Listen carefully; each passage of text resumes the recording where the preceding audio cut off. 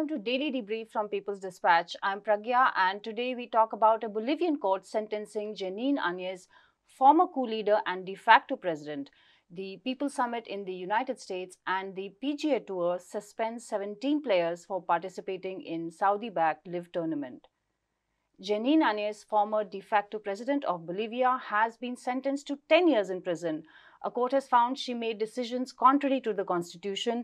Anez came to power in a 2019 coup that overthrew legitimately elected President Evo Morales. She left office the following year after Luis Arce of Morales' party, MAS, won the presidential election. Her trial was due to begin in February, but it was postponed. We'll talk to Prashant from People's Dispatch about the development. Prashant, first of all, could you tell us about the timeline of this issue as well as the charges against Anez? Right. So, the timeline, like you said, starts with the 2019 coup. Morales winning the election. At that point, a chorus of voices led by the Bolivian far right and vitally backed, we'll come to that later, by the Organization of American States, pronounces that his election is a fraud based on some theories which later proved to be false. Now, then there is mass violence, large-scale violence, at which point Evo Morales, to preserve the fabric of Bolivia, the social fabric, to prevent large-scale violence, decides to leave the country, and Jeanine Anez becomes the president. Now, the important thing to note is her conviction right now in what is called coup d'etat case number 2 is based precisely on her assumption of power, because it says that she's found guilty of breach of duties and resolutions contrary to the constitution and law, because she was the second vice president of the Senate. The decision to make her president took place in a, I think, meeting without quorum as well. So it was patently unconstitutional. It was an assumption of power which was paved by military and police authorities, by right-wing authorities. She was, in some senses, the face of the coup, as a person who took power and proclaimed, and took some of the earliest steps which tried to basically say that the age of Morales and the movement for socialism, that the MAS party, that its time was over basically, and they took some very, for instance, the traditional indigenous flag that was removed out of many banners, and the Biphala it is called, and so many other steps in later months as well, human rights violations, so many things happened. So she basically presided over all that, a very disastrous COVID-19 response, but also a lot of human rights violations during her time. There have been very consistent reports on many of these in terms of sexual crimes, in terms of, torture, in terms of killings and all that kind of stuff. The most famous, infamous examples are the Sakaba and Senkata murders, which took place in November 2019. I believe about close to 25 people or 30 people who were killed around that time. Many other instances, people who protested took to the streets were repressed very heavily. A law was passed which gave large-scale immunity to the security forces who were actually repressing these protests. And there was, of course, a disastrous handling of COVID-19. So all in all, although she was in power as a de facto coup president for a very short time, the kind of horrible disruption she brought to society, she and her government brought to society, were quite remarkable in that sense. And I think so basically this is, of course, one case. There are many more cases against her, and she and along with some severe police and military officials have been convicted. Now there's been a demand that many more people, former presidents, governors, key social leaders who actually from the right wing who were part of fomenting this crisis should also be in the docks. That's still maybe in the process, might take some time. It's a long process. But nonetheless, it's a very historic moment because it marks a very clear rejection of that 2019 coup which took place in Bolivia. And it also sort of symbolizes a maturing of the process with the victory of Luis Arce, the fact that they're trying to bring people to justice. So there's some amount of unhappiness at the term. She's been sentenced to 10 years in prison. There have been people, a lot of protesters on the streets, the relatives of the victims, those who suffered in various ways, saying that this is not enough, it should be much more. But there are also people who are hopeful that this is just one case, there are many more to go, and true justice will be delivered. Okay, Prashant, now the 2019 coup was also seen as being backed by the United States, and yet we have this conviction. Is that a rare occurrence? Right, so it actually is a remarkable testimony to the power, the resilience, the resistance of Bolivian social movements who within a very short time were able to reverse a coup which clearly had the backing of some of the really powerful countries in that region. We know, I told you, I mentioned about the OAS. The OAS is very much an instrument of US foreign policy in the region, and there was a very strong racist component to this whole coup that the coup that took place. A lot of violence took place against indigenous protesters, indigenous people, indigenous movements. But it is it is really, it says something about the movements that they continue to fight back, they continue to resist, they continue to mobilize. The MAS party, despite suffering considerable amounts of repression, stayed on track, kept their campaign going, and under Luis Arce and David Chokohonka, who's the vice president right now, they managed to mount a victorious campaign in the face of huge amounts of adversity, because the right wing was ruling in power and they were determined in some way or the other to prevent MAS from coming back to power, right? So despite all these forces working against him, despite this whole information complex, which kept portraying Evo Morales as this authoritarian dictator in some way or the other, although Right. he's won, although his election victories are for all to see, and the changes he's brought in policy are so evident in terms of realities on the ground. Despite that, there was this global campaign in some senses to portray him as this, one of those evil dictator types. So despite all this, the Bolivian movements kept working, kept resisting, and they were able to reverse that. And once they were able to reverse it, I think the government has also sort of tried its best to sort of continue Morales' policies on one hand, to bring more accountability to those involved in the coup, and to and not to sort of which is very important, I think, not to compromise in any way with those sections, in the sense of, okay, you did what you did, now let's forget and move on, is Okay. not really the policy that government has followed. Because bringing someone like Jeanine Anez, who is a former president technically, to trial itself is symbolic. Like I said, there's been a demand for even more. Some very important leaders, like former presidents, they should also be brought to trial. We'll have to see if that happens. But I think this is a very important lesson for people's movements across the world, for democratic, progressive movements across the world, to sort of keep struggling on. Because there was a huge amount of global despondency when Morales was overthrown in 2019, because his government was seen as a beacon of hope, as a positive government. And there was a huge amount of despondency at yet another victory by right-wing forces. Right. But the fact that the Bolivian progressive and left movements were able to come back was a very brought a lot of hope to a lot of people as well.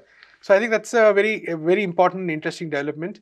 A huge blow to the legitimacy of the OAS, which, if you ask, many people didn't have any legitimacy in the first place. And we're talking about the Summit of the Americas next, and there again, the attack on the OAS has been Right. very much so. So I think all this together brings, it's a very interesting story in recent times of how people's movements have actually won a major victory. All right, Prashant, thanks a lot for your time. The People's Summit, which began in Los Angeles on June 8, concluded on Friday, June 10. It coincided with the Biden administration's Summit of the Americas, but it presented a far more radical agenda and a message of hope and struggle. For 3 days, people's movements and activists from across the Americas and other parts of the world discussed a host of issues, analyzed the structural reasons for it, and presented a vision of hope and genuine change. The summit also presented a vital critique of the policies of the US and the Organization of American States, which held the Summit of the Americas. Natalia Marquez of People's Dispatch has a roundup of what happened over the past 3 days. So I was able to attend the 3-day People's Summit for Democracy in Los Angeles. The People's Summit for Democracy was organized as a counter summit to the Summit of the Americas, hosted by the United States and organized by the US-influenced Organization of American States. So the Summit of the Americas has historically been a place for the United States to lay down its own agenda for the countries of the Americas, with very little input from the working and poor people of those countries. And so the People's Summit was put on as an alternative to that, as a place where people from across the Americas, regular working people, could play a role in the discussions around the policies that would directly affect them. But at the end of the day, the People's Summit was way more than an alternative summit. It was actually like a call to action and a vision of something entirely new that people of the Americas could build together.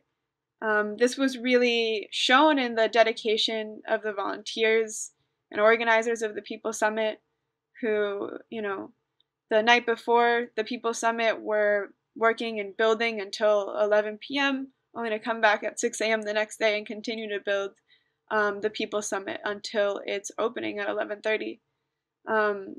These people were working day in and day out for months, culminating in the 3-day event of the People's Summit, where there was a people's art exhibition, there was musical performances, there was vendors, and there were panels of movement leaders from around the Americas who were imparting knowledge of their experiences building people's movements for the attendees of the People's Summit to really learn from.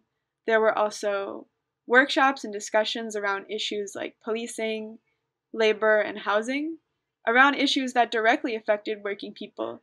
And the Summit of the Americas, on the other hand, was physically fenced off from the working people of the United States. You couldn't even get near the Los Angeles Convention Center where it was being held. On the other hand, the People's Summit was completely free and open to the public, and people could participate in these discussions around issues that would directly affect them, rather than letting the United States dictate which policies would directly affect them. And so the People's Summit ran for 3 days. There were really inspiring discussions in panels. And this last day, on Friday, was really incredible to see. Early in the morning, volunteers mobilized right directly in front of the Los Angeles Convention Center to confront the organizers of the Summit of the Americas with flags of the 3 countries that were excluded from the Summit of the Americas, Nicaragua, Venezuela, and Cuba, which those are countries that the United States is hostile towards, countries that the United States sanctions, countries that the United States blockades. And the people who volunteered and mobilized in front of the Summit of the Americas were challenging that and saying that these were imperialist policies. This was before the People's Summit even began. When it formally began, the discussions were incredible. The day ended with special messages from the presidents of Venezuela and Cuba, and Evo Morales, the former president of Bolivia, who really gave inspiring special messages that attendees were really glad to see. And finally, the organizers of the People's Summit read a final declaration issued by the People's Summit around the different events that occurred. And then after was the big mobilization that organizers had been preparing for 3 days, where all guests, attendees, volunteers, and organizers and coordinators of the People's Summit marched as a collective back to the Los Angeles Convention Center, where people heard from immigrant rights leaders, from refugees, from US-based organizers and organizers across Latin America, challenging the pro-US dominated ideas that were being presented at the Summit of the Americas. And that's how the day ended. People mobilized, there was a call to action, and I think that the significance of that ending is that their organizers emphasized throughout the event that there is work to be done, and it is the responsibility of the peoples of the Americas to build the world that they want to see.